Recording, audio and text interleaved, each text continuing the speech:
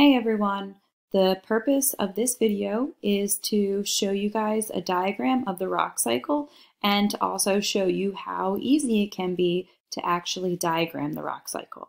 Now, if I were to tell you to go look up the rock cycle on Google, you would find all different types of really complex cycles, but we can make it very simple and very easy to understand by using this diagram right here. So, just as a little bit of a review, there are three types of rocks that make up the rock cycle. The first type is igneous rocks. And igneous rocks form from either lava or magma, which is just molten rock.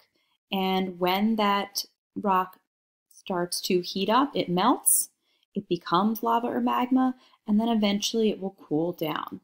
And once it's cooled down, you end up with your igneous rock. So the next type of rock that we're going to talk about is sedimentary rocks. And sedimentary rocks form through the process WEDCC. Weathering, which is the breaking up of rock, erosion, which is the movement of those fragments or particles, deposition, which is, or depositing, which is rock fragments depositing or ending up in certain locations, compaction, which means they get smushed together, and then lastly, cementation, where everything solidifies and you end up with your layered sedimentary rock.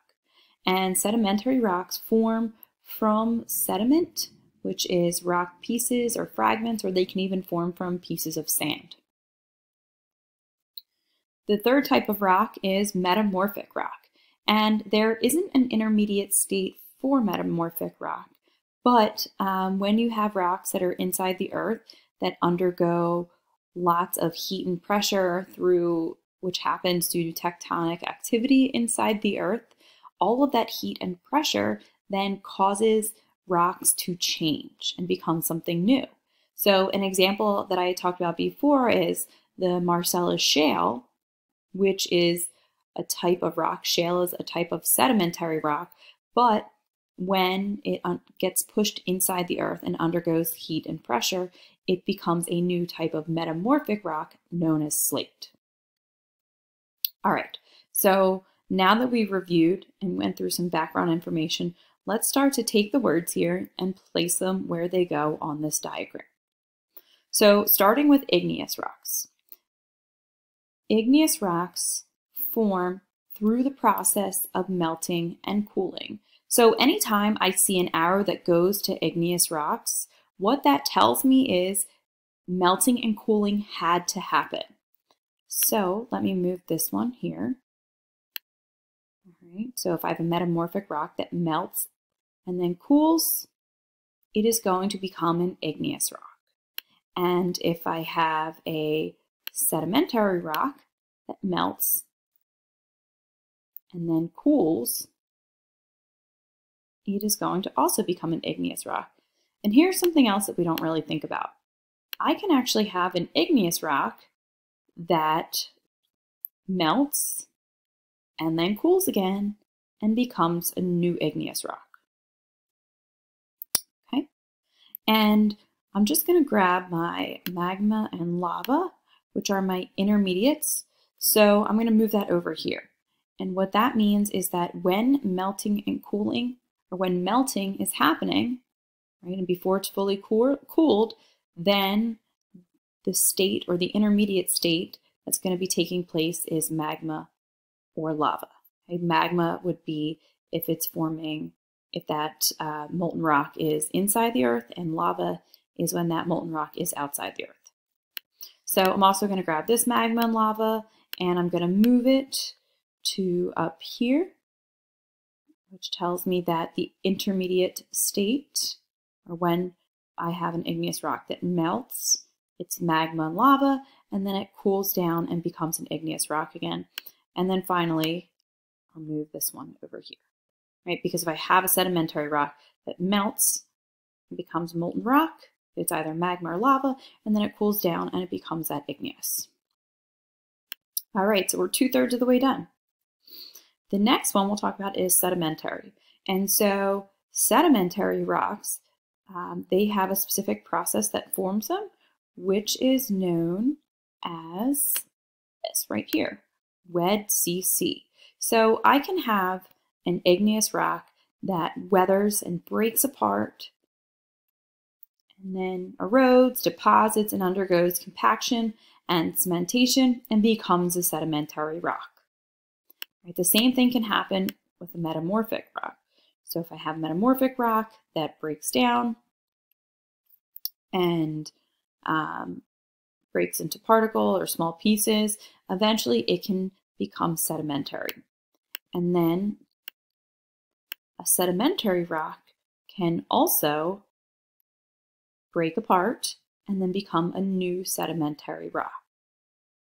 All right, so anytime I see an arrow going to sedimentary, here and even here, that tells me the WED-CC process happened.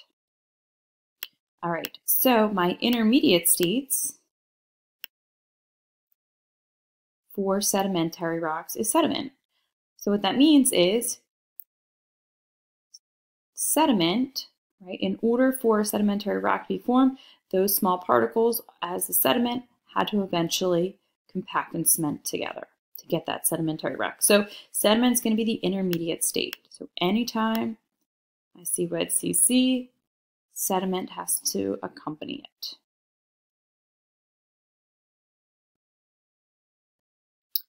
And then lastly, because sedimentary rocks can break apart into sediment and become a new sedimentary rock, I put it right here with sedimentary rocks. And so my last type of rock that I'm going to talk about is metamorphic rock. And so metamorphic rocks are formed through the process of heat and pressure. All right?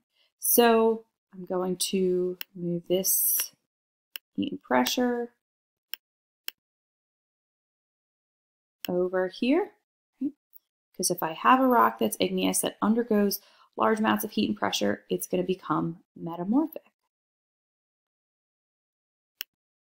And if I have,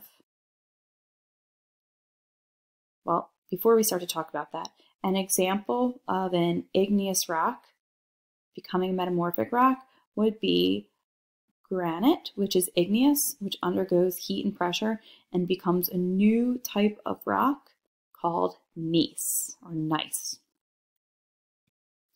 All right, so sedimentary rocks can undergo heat and pressure and become metamorphic. And then lastly, I can have a metamorphic rock which can undergo heat and pressure and become a new metamorphic rock. And so slate then can become a new type of metamorphic rock called schist. Right? And there you have it, the whole entire rock cycle diagram, all on one paper in this easy 3-step rock cycle.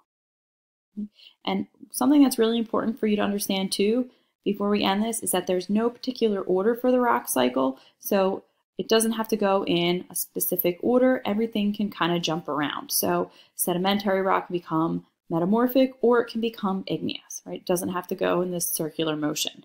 Any rock can become another type of rock.